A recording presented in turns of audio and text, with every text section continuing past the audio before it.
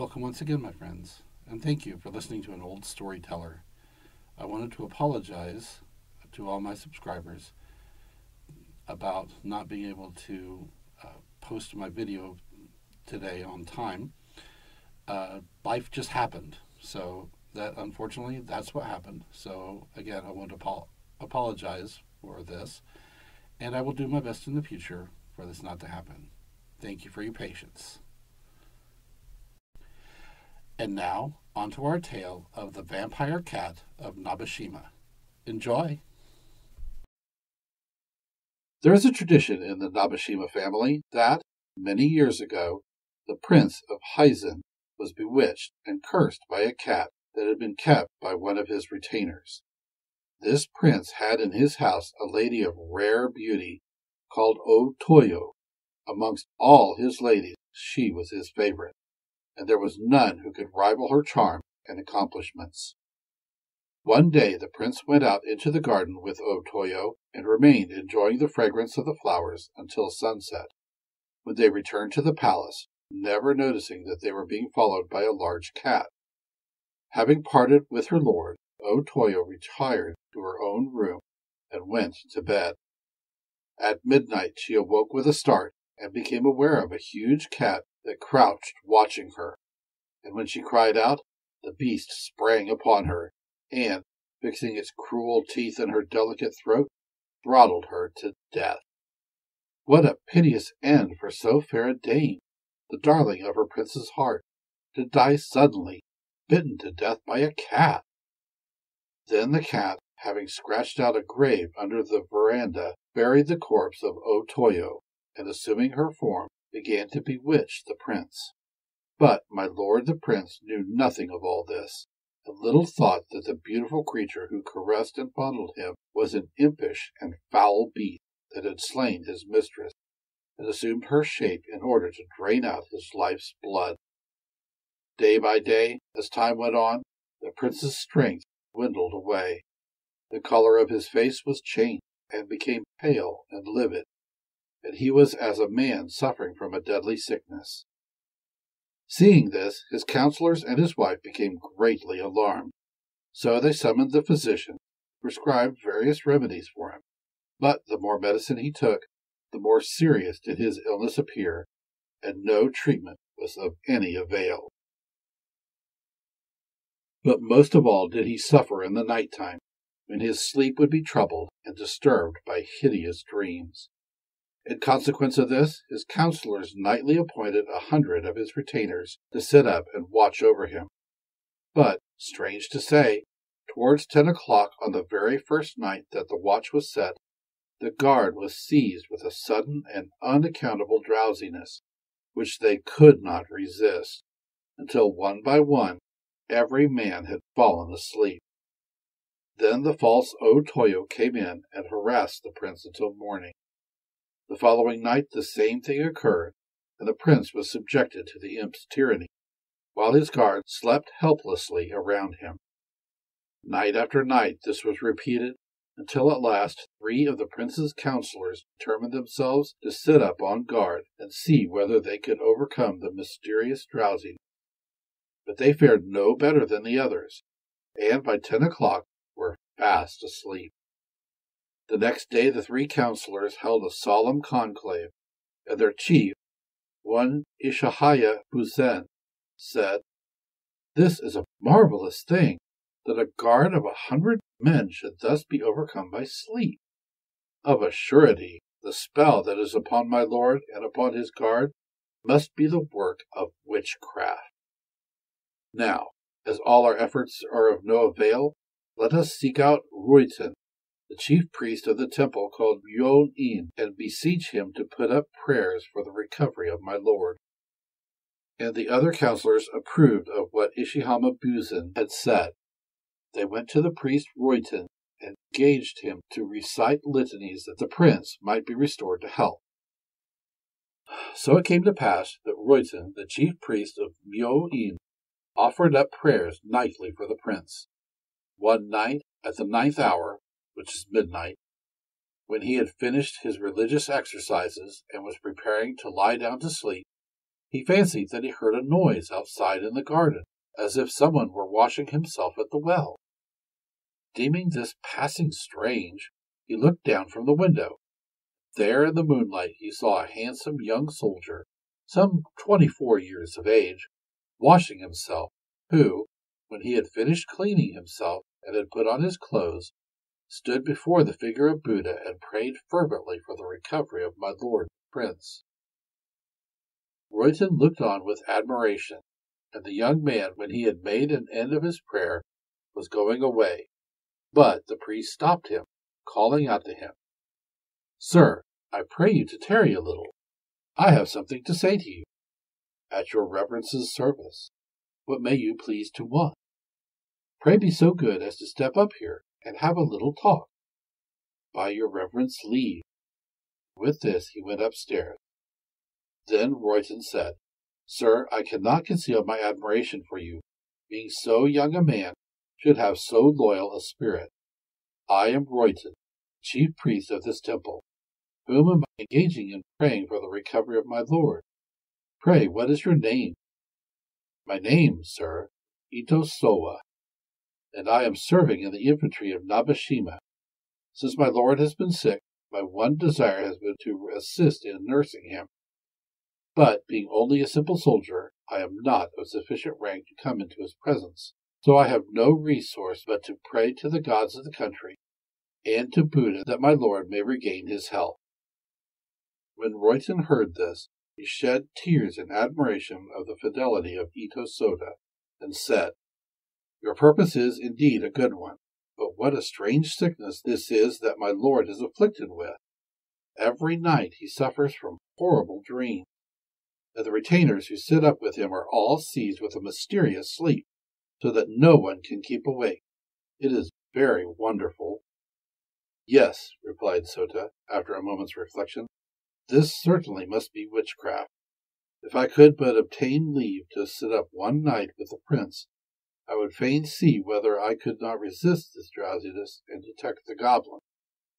At last the priest said, "I am in relations of friendship with Ishihaya Buzen, the chief counselor of the prince. I will speak to him of you and of your loyalty, and will intercede with him that you may attain your wish. Indeed, sir, I am most thankful. I am not prompted by any vain thought of self-advancement should I succeed. All I wish is for the recovery of my lord. I commend myself to your kind favor." "Well then, tomorrow night I will take you with me to the counselor's house." "Thank you, sir, and farewell." And so they parted. On the following evening, Ito Sota returned to the temple of Myo-in, and having found Royton, accompanied him to the house of Ishihara Buzen. Then the priest, leaving Sota outside, went in to converse with the counselor and inquire after the prince's health.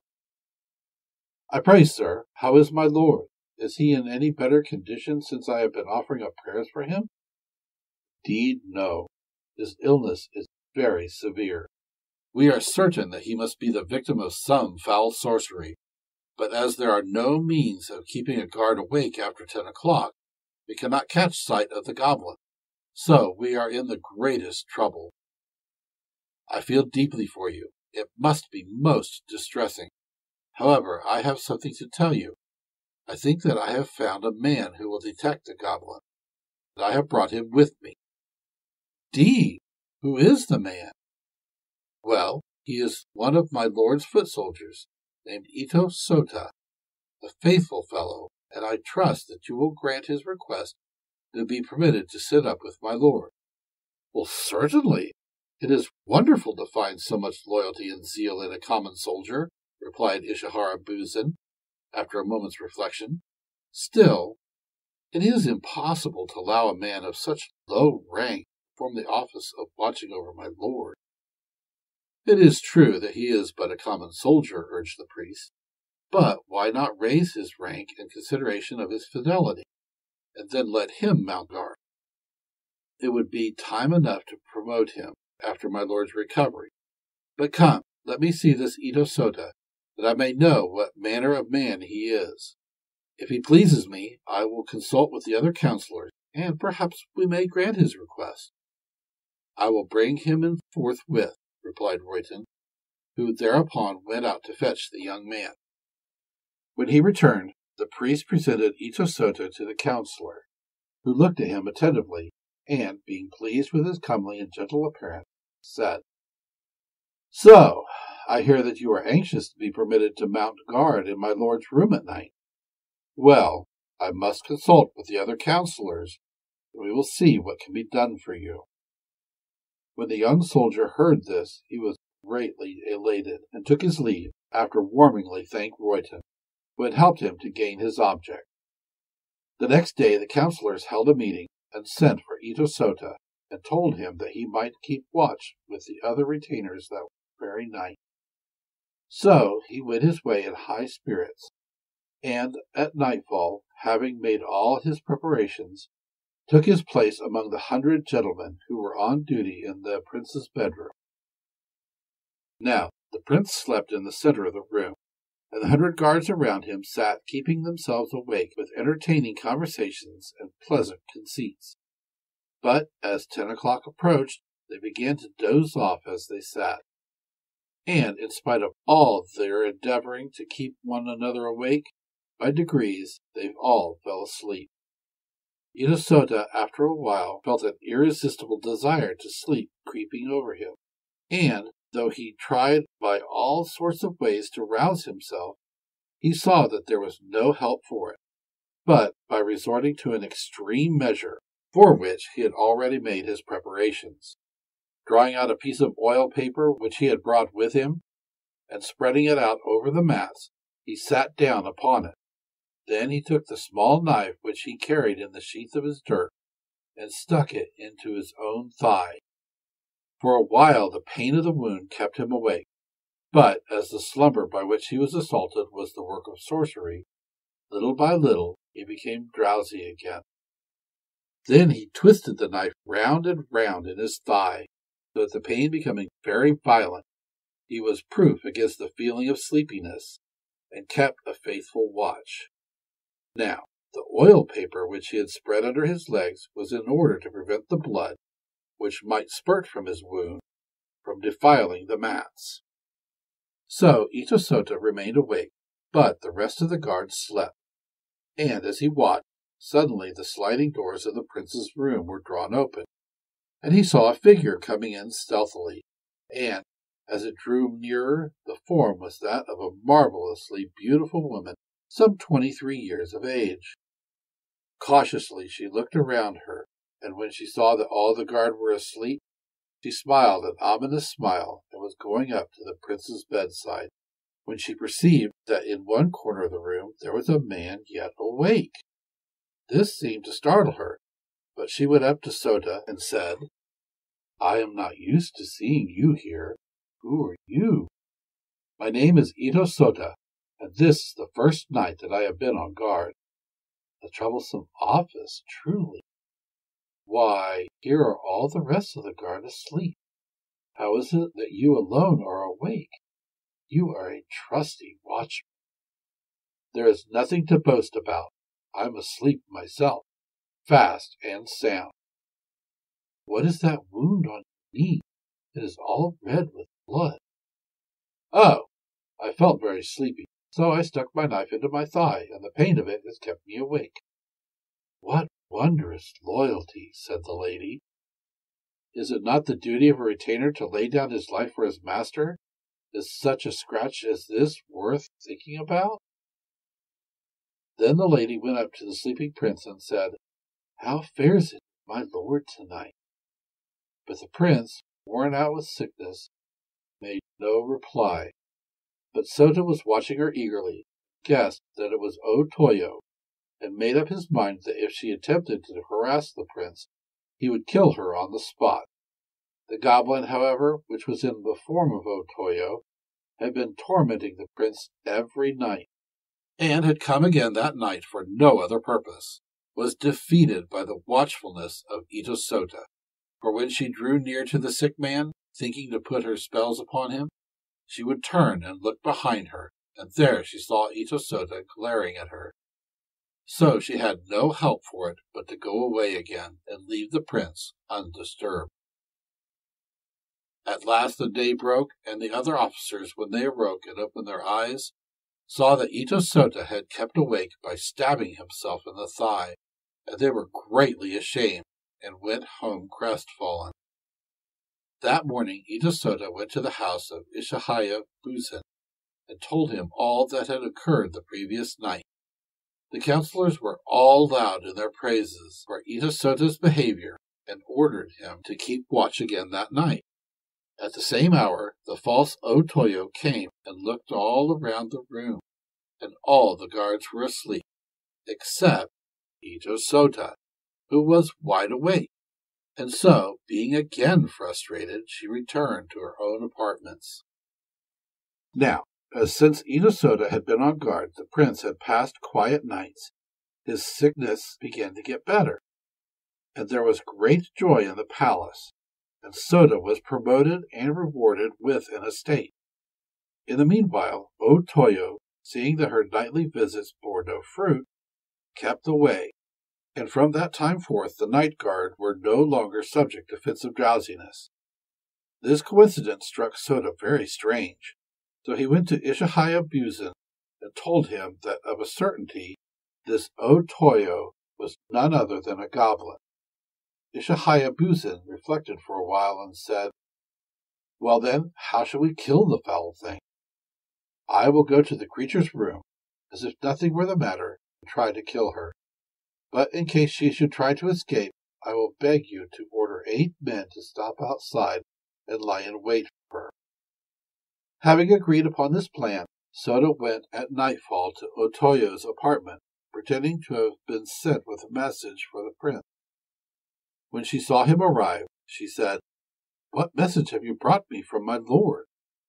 "Oh, nothing in particular. Be so good as to look at this letter." And as he spoke, he drew near to her, and suddenly drawing his dirk, cut at her. But the goblin, springing back, seized a halberd, glaring fiercely at Sota, said, "How dare you behave like this to one of your lord's ladies? I will have you dismissed." And she tried to strike Sota with the halberd. But Sota fought desperately with his dirk, and the goblin, seeing that she was no match for him, threw away the halberd, and from a beautiful woman became suddenly transformed into a cat, which, springing up the sides of the room, jumped onto the roof. Ishihaya Buzin and his 8 men who were watching outside shot at the cat, but missed it, and the beast made good his escape.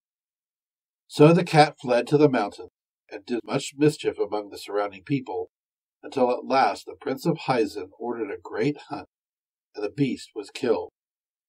But the prince recovered from his sickness, and Ito Sota was richly rewarded. Thank you once again for listening to this story. If you enjoyed this story, please press that like button. Also, please help an old storyteller out by subscribing to my channel. The next story will be posted in a few days, so until then, may your story continue to be a good one.